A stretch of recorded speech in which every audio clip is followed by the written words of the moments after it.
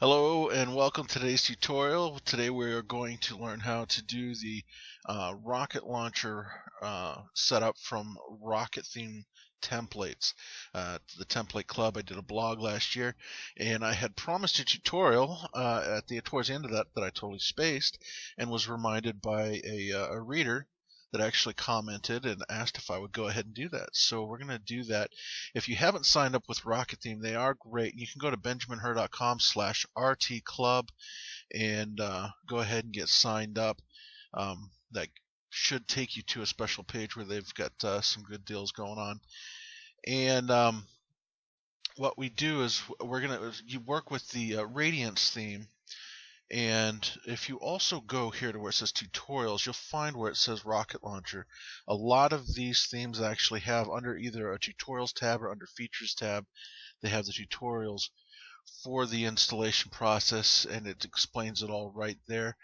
This little video tutorial makes it a little bit easier so you can listen and watch if you're more of a person that needs that step-by-step walkthrough with a live teacher, so to speak. So I've already gone through the steps of getting the domain purchased. Thespiritualvegan.com. It's a new site for my wife. She's going to be doing a radio show on Sundays under the VOA radio network. Blogtalkradio.com/VOA radio is where you can find her if you ever want to check that out. But what we did is we took care of all that, got set up through our HostGator control panel, pointed the domain name servers to my name servers here, went here to add on domains, added the domain, and you can use either Fantastico Deluxe or Quick Install. There's Fantastico and there's Quick Install. I used Fantastico. What I'm familiar with, I have used Quick Install. Quick Install actually does the newest version of the Joomla sites, which is the 2.5 version, 2.5 era. And Fantastico is still running on Joomla 1.5, but the Rocket Launcher theme that I'm using today is actually 2.5, so it doesn't matter which one you use, it'll actually get you taken care of either way. So I went through the process, clicked on Joomla 1.5, already created the new installation, went through that whole process. And if you're not familiar with FileZilla already, FileZilla is a FTP client that actually allows you to drag and drop files onto your server. And when you log into your server, you'll actually select public HTML, locate your site within all of the other folders, spiritualvegan.com, and you actually want to drop it here in the main folder. Be careful not to drop it into the folders here, otherwise you might lose it if you don't know where it went. So you can see here that I've got the Rocket Launcher already in there. I went to HostGator, my control panel, clicked on File Manager, opened it up, and I went in here and you select all of your folders and files here, and you actually want to deselect. So you want to hit Control on a PC. Mac users, I'm sure you know what I think it's the command or the Apple key. And then Fantastico Fant version. This is what Fantastico uses to install and uninstall through their script installer, whatever you want to call it.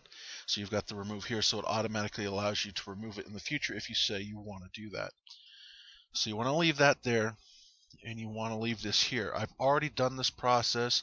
I'm not going to hit delete, but what you would want to do next is after you've got everything selected, deselect this, deselect your Rocket theme that you decide to use. Doesn't matter if it's Radiance or any of the others, it's all the same process. Select all the files. First, before you go through the deletion process here, do make sure that you go through your file, your FileZilla, your FTP client, whatever you use, and actually select all of your extra files here and copy them to your desktop or somewhere on your computer. so that you can have those, because in those is going to be one specific file, because I haven't done the installation, completed it yet. It's not in this one, but it will be in your files. There's what's called a config file. It's actually configuration.php, and I use Notepad++ for all of my code files. You're not going to have to worry about knowing anything much about the codes. Here you're looking for user and the database and the password that it has for you. So user, password, and database is pretty much all you're going to need to worry about from that config file when you go through the configuration process. So getting back to the deletion, delete these files. I'm not going to do it since I've already done it. I'm actually in the process of installing. And then after you have only these 3 files left, you might want to refresh your page. Fantastico, all these ones that are deselected should be the only ones showing, so you should only have about 3 files. You'll actually click on your Rocket Launcher theme and click extract, and then a little pop-up is going to come up, and you just say OK, and it's going to extract everything into this folder. That's where we're at right now.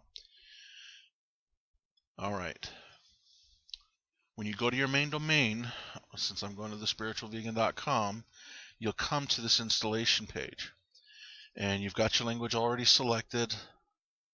We're in the United States, of course, so we're going to go ahead and do English. Hit next. Everything seems to check out. Everything says yes. Everything's appearing as it should here. Next again. You can read through this. If you haven't done it once, you might want to do it once just so you have the information's sake. Most people, of course, don't read fine print.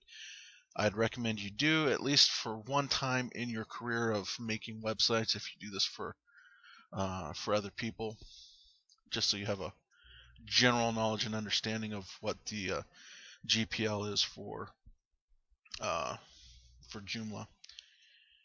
Moving on to next. This is where your configuration file, your old one, comes into play. We're going to select the user, which is also the database when it comes to HostGator.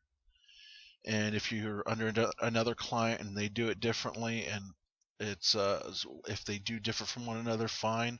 Just make sure you're taking the user here to the user and the database to the database. So we paste that there.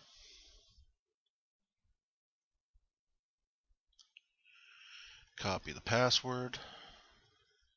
Paste it here. All this stuff is automatic and default, should already be taken care of on its own. Don't worry about it.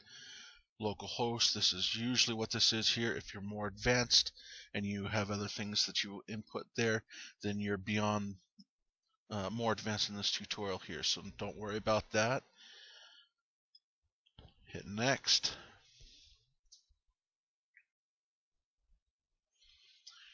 As it says here, optional, most users can skip this step. Very rarely will you ever have to use this. I've only had to use it once or twice in the back office.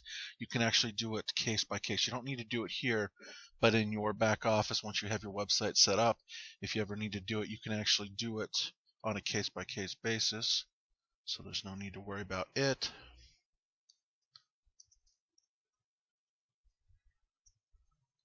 Name of the website. Email address that you want to use.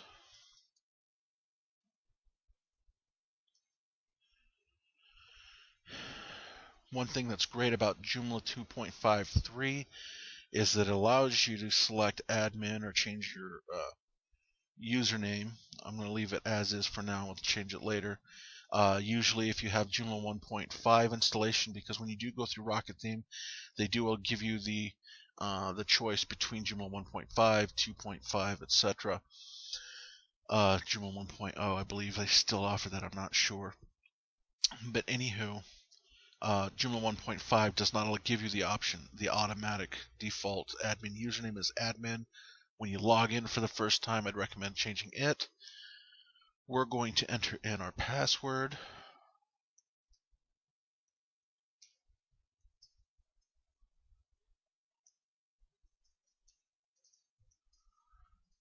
Re-enter it.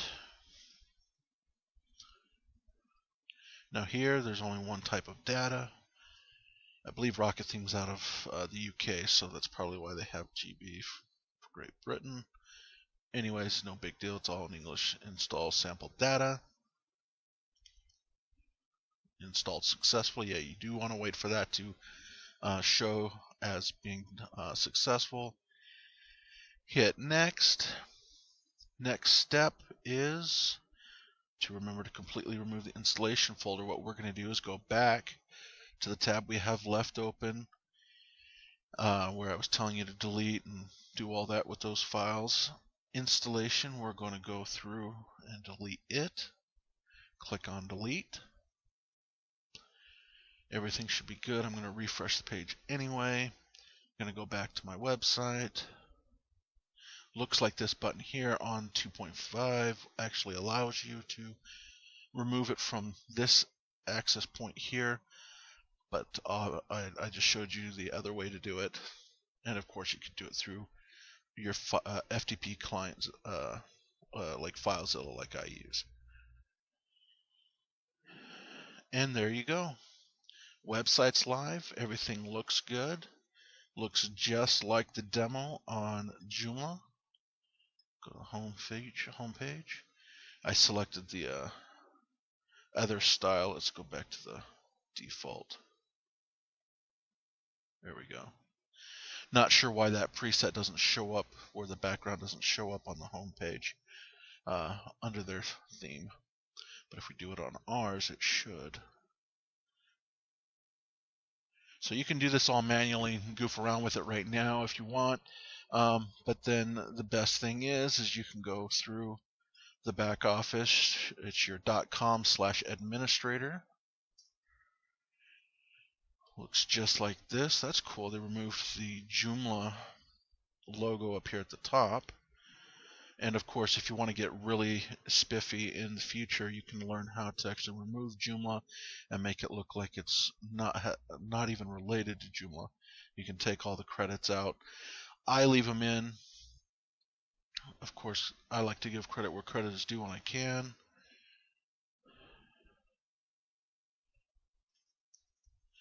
Make sure this works.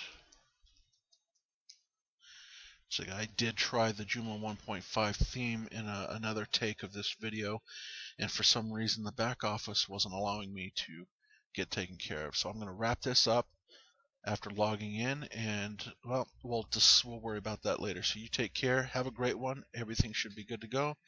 Questions and comments below in the comment section if you have any troubles. Take care. Talk to you later.